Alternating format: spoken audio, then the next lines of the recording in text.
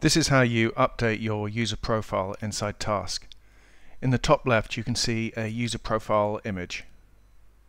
You click this, navigate to Profile.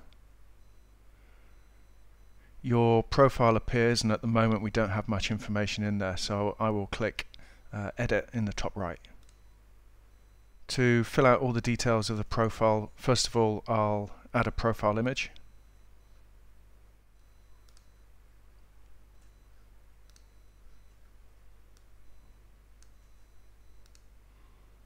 I'm going to add a cover photo which will be the background of my user profile.